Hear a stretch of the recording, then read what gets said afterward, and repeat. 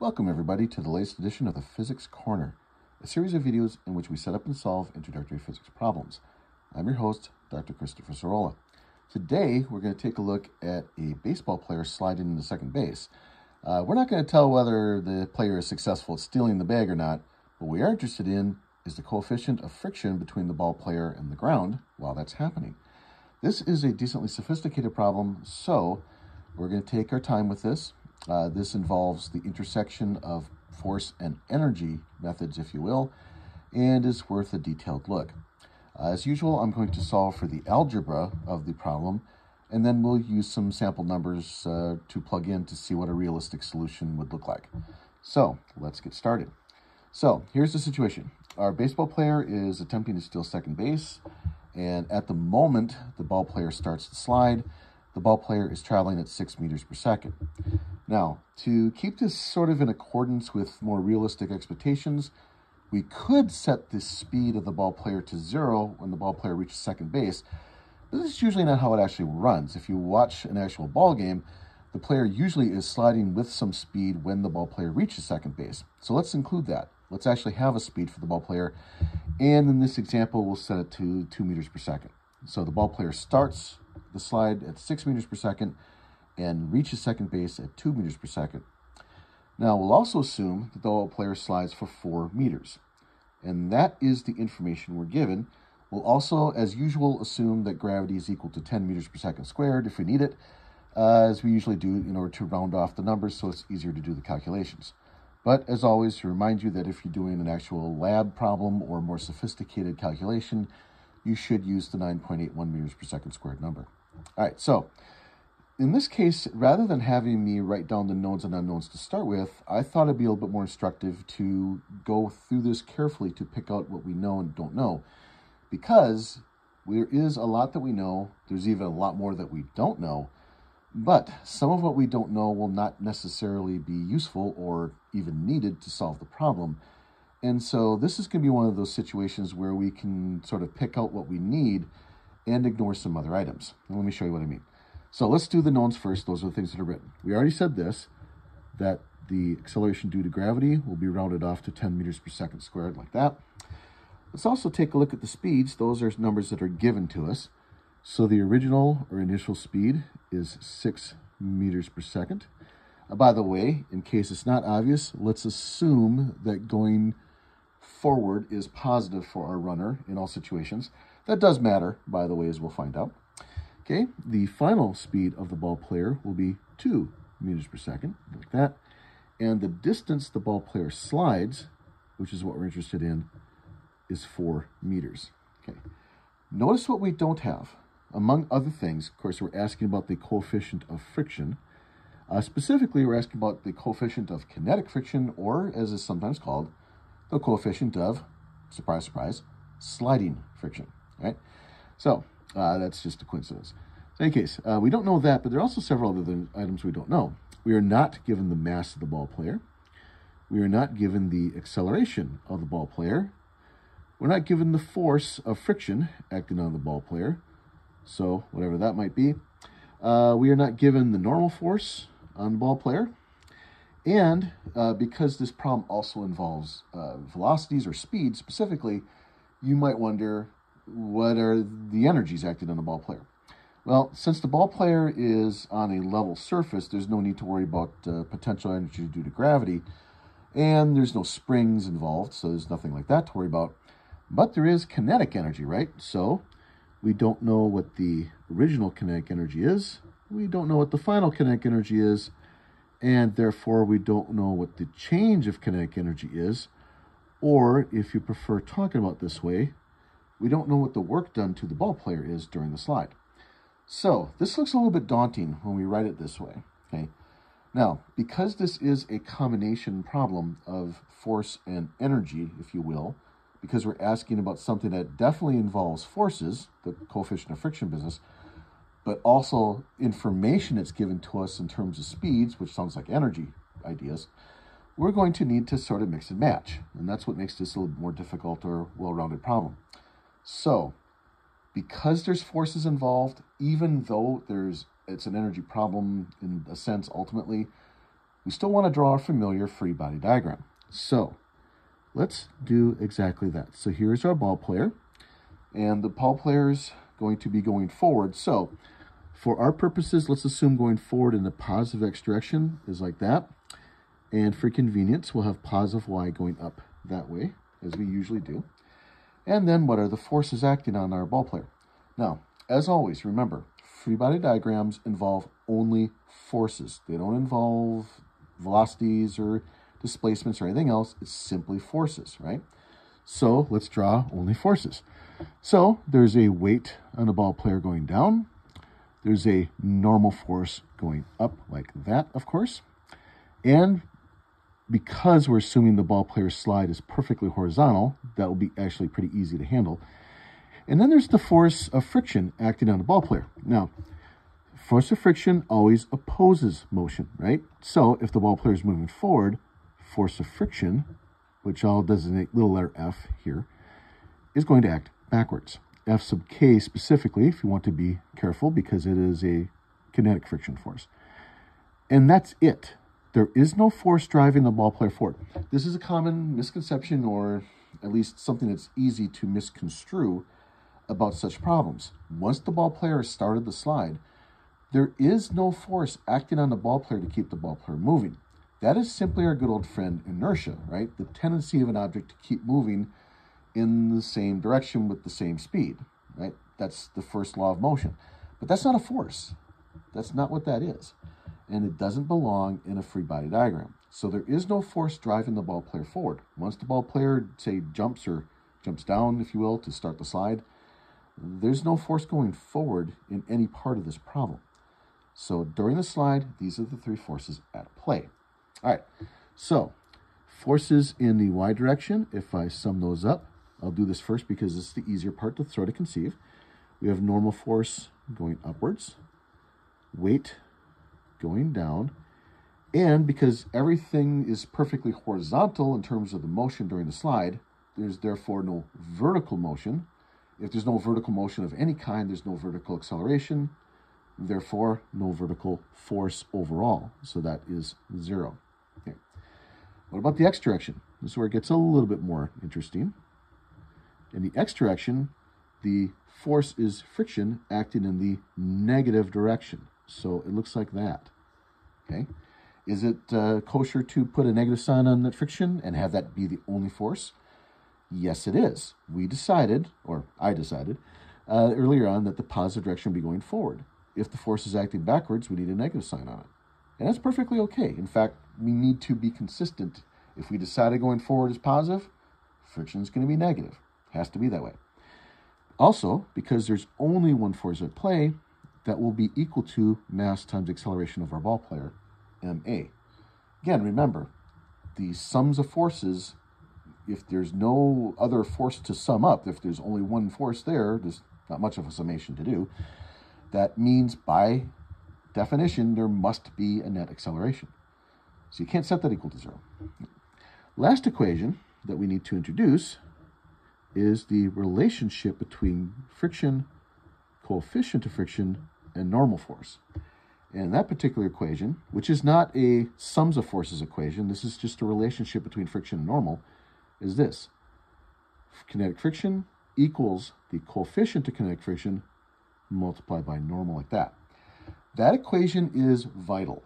It's not one of these two equations where you're summing up forces, but if you don't have this equation to throw into the mix, you're not going to be able to solve the problem, because this is a friction problem. And hopefully, from the context, it's asking for the coefficient of friction here. That's a hint that we have to have that. We have to have some equation that has a coefficient in it, right? So that's one way to say it. And that's partly why I asked the question in this fashion. So to point out that the bit there. All right, so how do we get started? Okay, from the y equation, this one's pretty easy to see. Normal force must equal the weight of the ball player. So that one's easy, okay? Do we know what the weight is? Do we know what the mass is? Do we know what the normal force is? We don't have numbers for those yet. But here's something about these kinds of problems, and you have probably experienced a little bit of this so far in some of your studies, is that some of these will either be substituted away or will cancel and won't be necessary. So Let's hold off on worrying about what the value of the mass of the ball player is for the moment. And let's just assume that that will take care of itself. And you'll find out that, yes, that will be the case in this problem. Okay. All right, here's the other problem. Friction equals mass times acceleration. That's already written as such, so we don't need to mess with it. But friction is also equal to coefficient multiplied by normal. So let's play with that a little bit. So friction equals coefficient times normal. But we just said normal is the same as weight. So let's substitute. So friction coefficient multiplied by mg gives us our friction force. Something else to always remind everybody of: force of friction, coefficient of friction. Two separate things, right? That's something else that's easy to get mixed up, especially, say, in a test situation where you're pressed for time, to get the coefficient and the force themselves kind of traded back and forth. Well, they're not the same thing. They're related, but they're not identical. So, all right. Now, what can we do with all this? Well, let's take a look at our friction equation here. Friction also, though, equals a negative ma, like that, right? Okay. So here's something that kind of announces itself. If you look at these two equations here, this must be the same as that, right? So UKMG must equal a negative MA, or if you like, UK must equal a, check it out, a over G. And there's a negative sign in there as well. Now, coefficients aren't negative, right? Coefficients have only positive values. Let's see if that plays itself out too. So this is kind of a side comment, if you will. This is where we're heading. If we can somehow figure out the acceleration, we can, and we already know what gravity is, we can solve for the coefficient. So there's a couple of ways to go about this, all right? I'm going to show you a couple of different methods for doing this that are related to each other, but let me show you. So let's go ahead and take a look.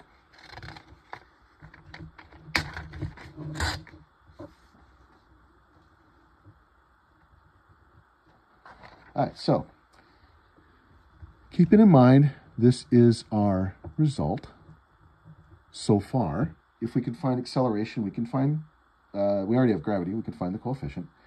Is there a way to solve for acceleration given the information we already have? One way to do that is by old-fashioned equations of motion.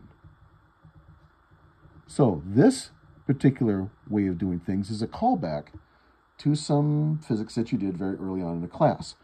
One of the equations looked like this. The final velocity, or speed squared, equals the original speed squared plus 2 times acceleration times change of displacement, like that. Okay, let's run this through and see what happens. So we solve for acceleration.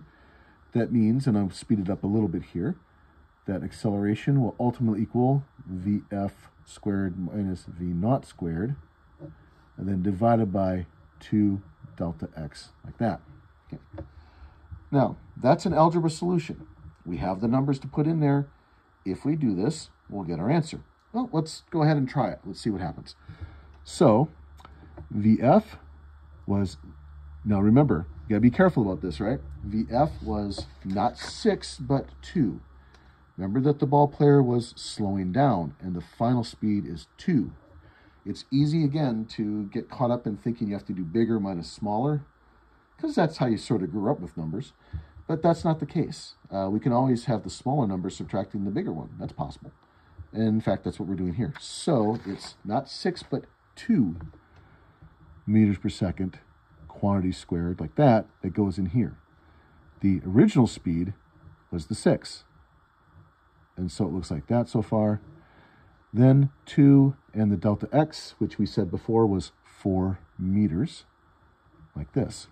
All right. So 2 times 2 is 4. 6 times 6 is 36. 4 minus 36 is a negative 32. We have 2 times 4, which is 8, like that. And, of course, the units will work out carefully if you watched them. And negative 32 divided by 8. The acceleration is a negative 4 meters per second squared. All right. Now we can do our final calculation.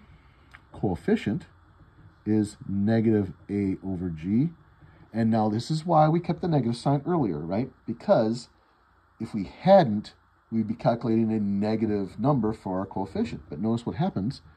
Negative of a negative 4 meters per second squared divided by 10 meters per second squared. Negative times negative cancels. 4 divided by 10 is 0.4. And our final answer for the coefficient is 0.4. And that's it. Remember also, by the way, that coefficients don't have any units. They're just a ratio of forces, therefore no units. Again, a difference between coefficient versus actual force of friction. Notice here, at no point do we have to consult the amount of mass or the actual amount of force. I mean, we did use force equations, but we didn't have to do any of that. Okay. Now, in case you're wondering, or here's another way to talk about this, let's use energy. Specifically, conservation of energy to solve this problem. And what would that look like? It's a little bit more sophisticated, but it also gives a little more insight as to what's happening physically. Now, by the way, if we do this correctly, hopefully we will, we should get the same answer as we did here, right? Because the physics hasn't changed, the numbers haven't changed, the situation hasn't changed. So no matter how we go about calculating this answer, whatever method we use, if the methods are correct and our calculations are correct, we should come up with the same answer, right? So hopefully, we'll see, we should have an answer of 0.4 for our coefficient. All right, so let's try it. So energy methods says this: the energy going in equals the energy coming out of a situation, all right? Or the original energy equals the final energy, so on and so forth. All right, what kinds of energy do we have? All right, well, a couple of ways to go about this, but let's go this in detail. So at the beginning, the ball player has kinetic energy. So original kinetic energy like that. Again, there's no potential energy of a spring to worry about because there's no spring. There's no potential energy from gravity to worry about because the ball player, while sliding, is at the same height. And so there's never a difference in vertical distance. Therefore, there's no gravity potential at play. So the only thing that's happening here is kinetic energy going in.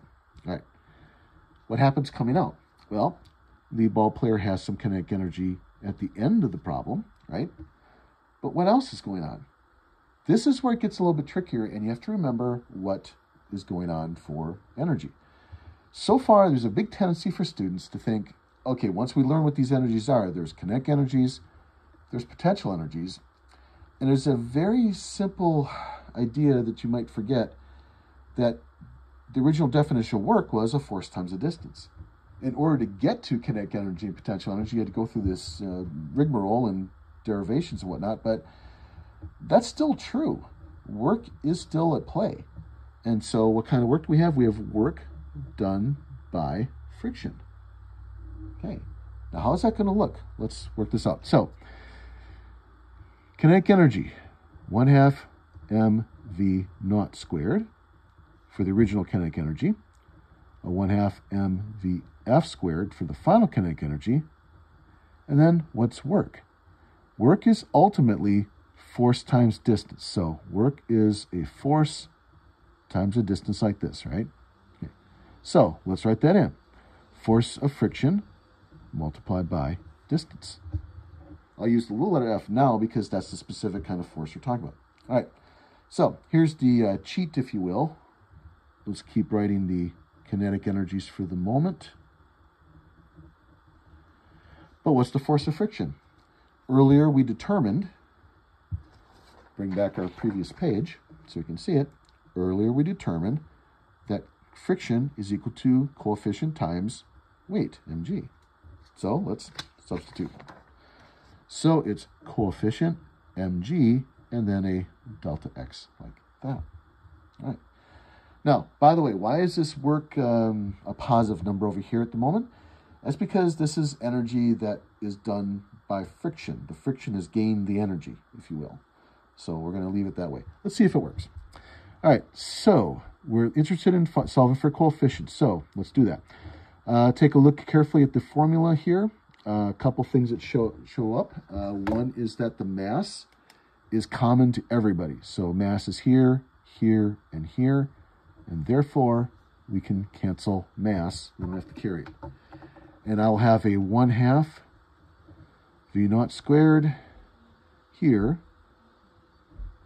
equals a 1/2 Vf squared here plus a mu g delta x like this. All right. Let's subtract this from the other side. So I have a 1/2 V naught squared minus Vf squared in this case. All right. And then we have equal to mu g delta x like that. Okay. We're solving for mu.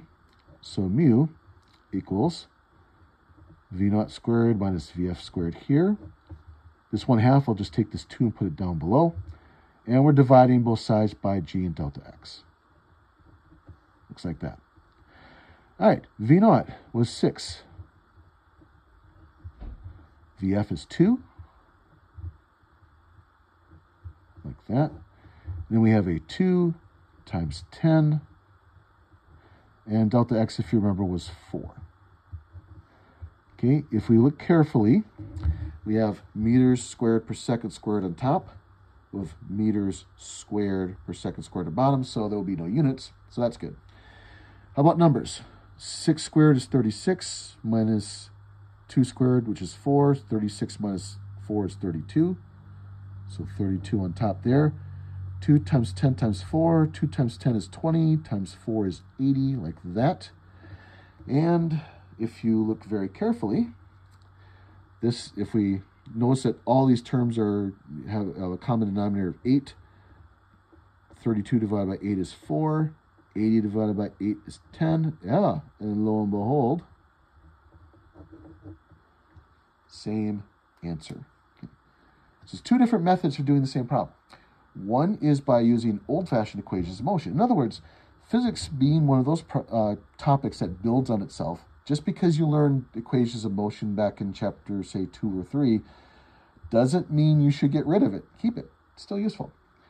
Or you could use this newer method of energy and come up with exactly the same result. Now, this is a little bit more complicated, you'll notice, right? The solution was a little bit more involved, but it's also a little bit more insightful, and then it tells you what's happening and why. It tells you that the ball player had an initial kinetic energy.